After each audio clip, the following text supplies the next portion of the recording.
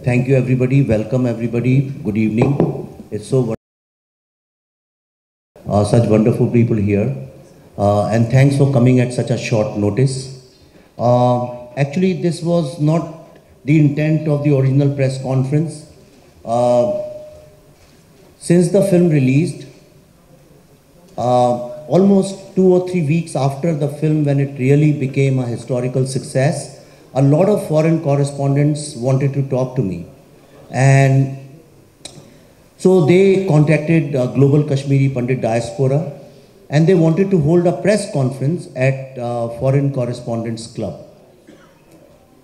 Since I was traveling, I was committed, and there was no time before the 3rd of May. The president of Foreign Correspondents Club called me, and he was insisting that we do it as soon as possible. They wanted to do it last month, but I was not free, so therefore 5th of May was decided. And only after a lot of discussions, we confirmed it, and a very senior Z executive flew down specifically for this, met him, worked out all the logistics, and the monies were paid, all receipts were taken. But day before, Manoj ji baithe hain, please, it's an honor you are here. Manoj Raghuvanshi ji is here. Without his reporting in 1990, we wouldn't have known anything about Kashmir genocide. So it's a great honor. One of those brave, courageous journalists. I am proud of you. Aaiye baithiye. Manoj ji, aaiye baithe. So, day before was the World Press Freedom Day. On that day, I got a call from the president. In fact, they gave a call to Z and they put me on a conference call. And he said that this needs to be cancelled because some major media players, international media players, I want to underline the word international. And during this course, whenever I talk about media, I am focusing only on international media. I have nothing to say against our own media. These people put their foot down and they said they will not allow anybody who talks about Kashmir genocide inside that campus. And they threatened to do an en masse resignation. He told me, since we are talking freely and honestly, I don't want to hide any fact, and I am not a very politically correct person, you know by now. He categorically mentioned 3 names: New York Times, Al Jazeera, and Bloomberg. There are a couple of more names which emerged later on.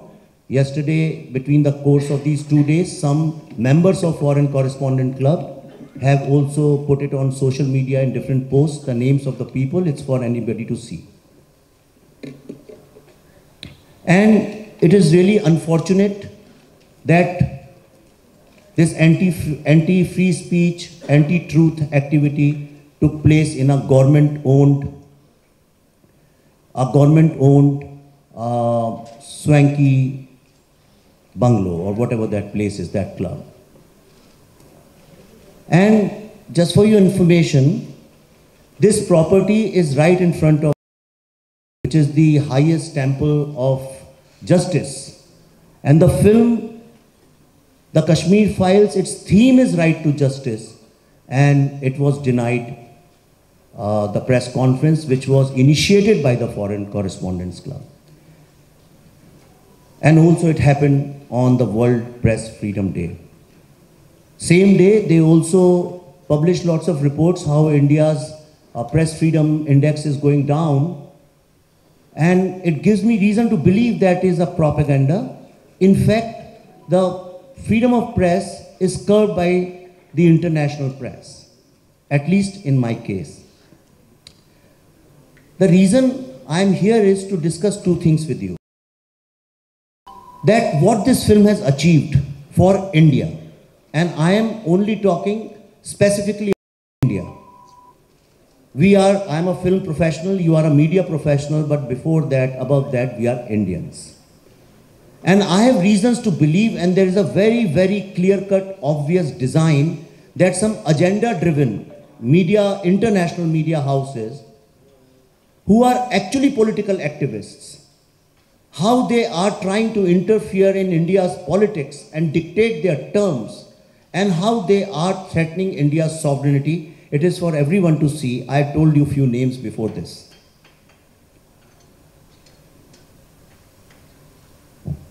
This film, actually, people who do not do research, for them this film released on 11th of March. But in reality, we started screening this film in November last year in US, and it was open forum. It was not it was not restricted. Anybody could see it, and we showed it in 16 different cities, and every single city have offices of these 5-6 global media players. We invited them, we begged them, we pleaded, we literally begged to come and see the film and report the genocide of Kashmiri Hindus. None of them came. But when the film, after its release in 4 or 5 weeks, it became a historical success. When the whole world started talking about it. When the blacks, whites, Jews, Hispanics, Asians, Yazidis, Pakistanis, Israelis, Indonesians, when all of them started writing good things about this film or making videos on YouTube and everywhere, they realized that it was denting their narrative. And that's when I thought they conspired.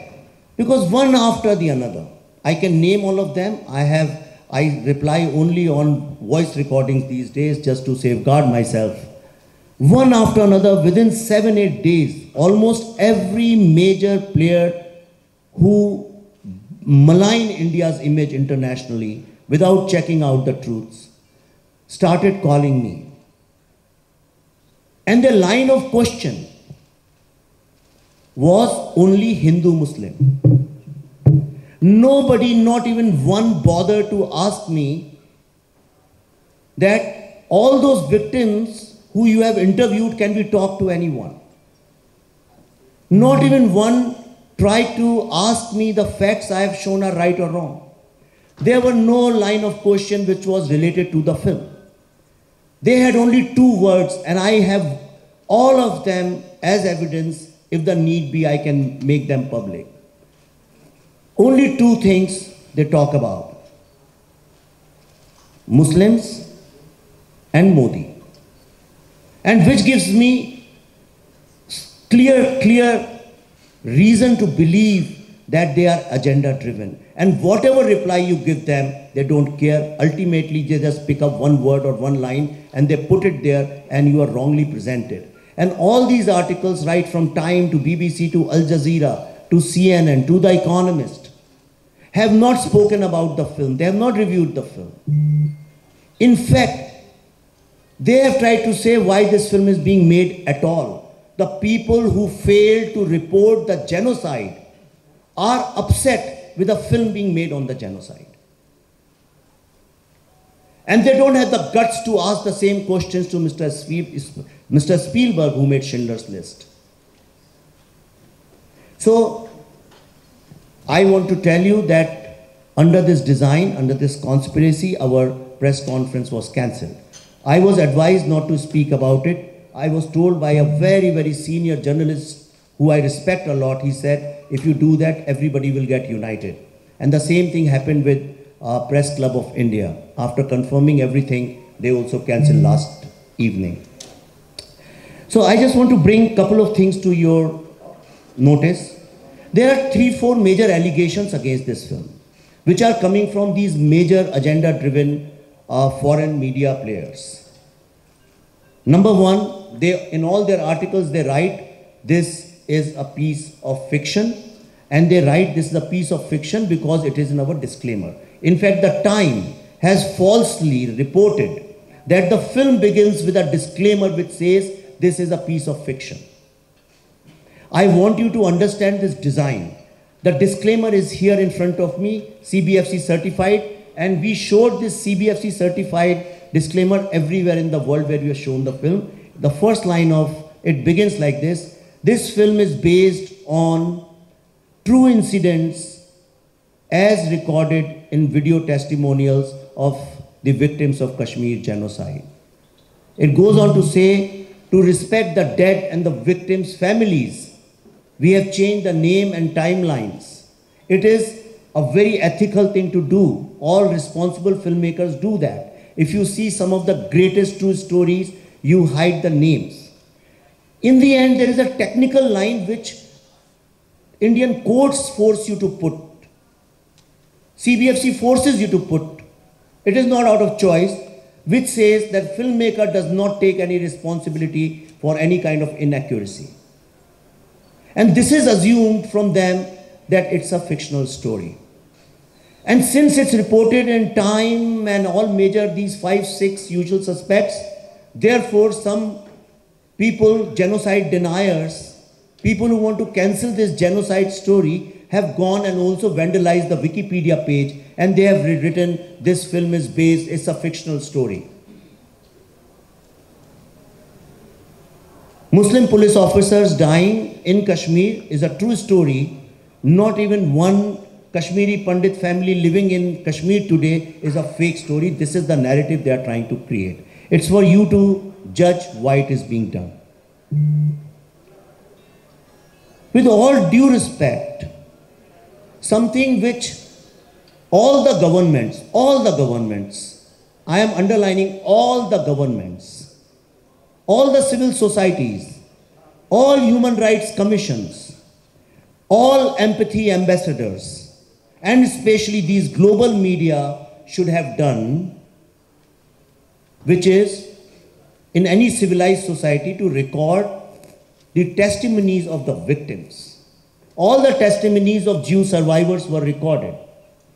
In every war and any crime like this, the foreign media runs first and they record testimonies of the victims, which everybody failed to do collectively.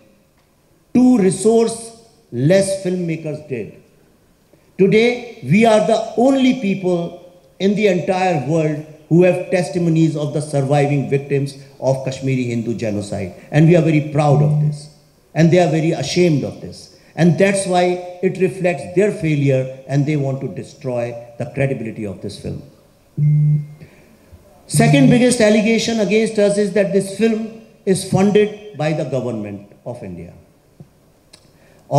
It's very hilarious, it's very childish, I shouldn't be answering it, but I want to.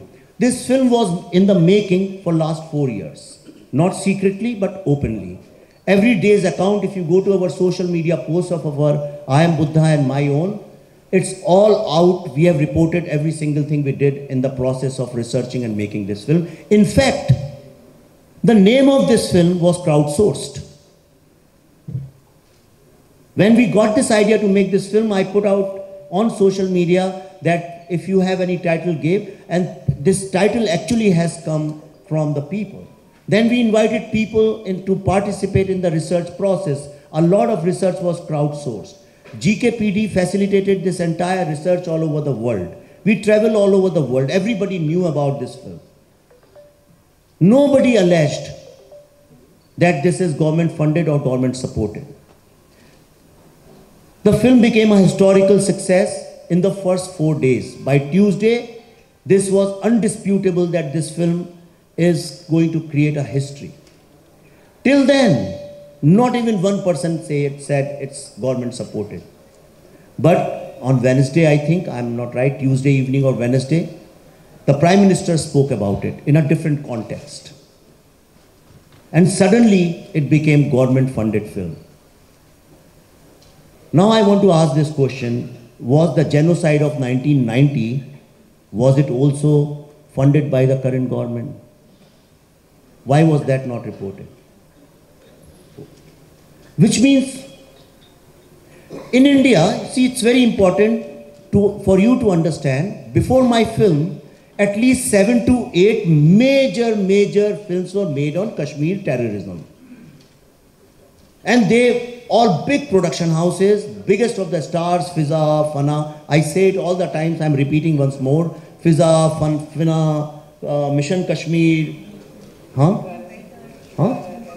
Dil Se, Haider, And there are lots of 7-8 films. Few I have cleared in CBFC. They were stuck for a long time. I have cleared them. Half Widows and these kind of films. They were also cleared. So I'm not talking about smaller films which go to film festivals. I'm talking major films. All those films were set in the period of 90s, the troubled period between 85 to early 90s. None of them film, not even one film, mentioned anything about Hindus, forget Hindu genocide, as if Hindus never lived in that land. If a foreigner picks up these 8 films and watches them as a history lesson, they will never ever come to know that even one Hindu lived over there. And all the films justified terrorists. So I want to ask these great players like Time and New York Times, when they praise these films, were these films sponsored by terrorists? Would you say Haider, Fiza and Fana and Mission Kashmir, they were funded by terrorist organizations because they were justifying terrorism? And obviously it is written by people who have not seen the film. And they have an agenda and they have a narrative and they want to reinforce that narrative because the film is critical of the current government also. आप में से film देखी है किसी ने? Do you remember before the climax when Bitta is talking, what does it say? Can you say that in a funded film? And it is so embarrassing and shameful that a filmmaker has to come and justify himself because they are very powerful people and they want to create an anti-India narrative. Then there is an international political campaign against it. A very well-known leftist, far leftist I would say, a far leftist website of India, the day film was released, since then every single day they wrote an article on this film. They never did it before, ever in the past about any film.